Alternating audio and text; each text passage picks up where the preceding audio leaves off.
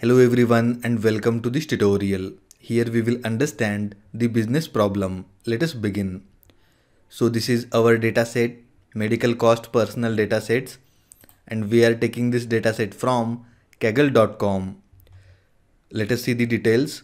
So there are total 7 columns in this dataset: age, sex, this is the gender, female or male, then BMI, that is body mass index, after that children, smoker, region and charges.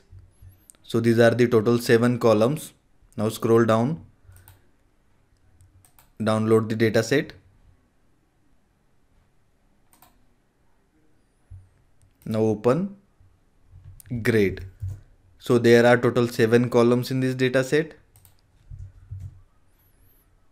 and 1338 observations. So first column is age, then second column is sex, female and male, then body mass index, children,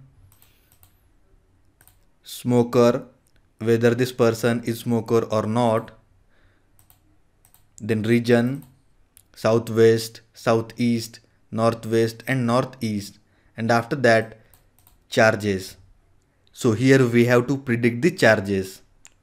That means this is our target variable, this one, charges, and all other variables are the independent variables.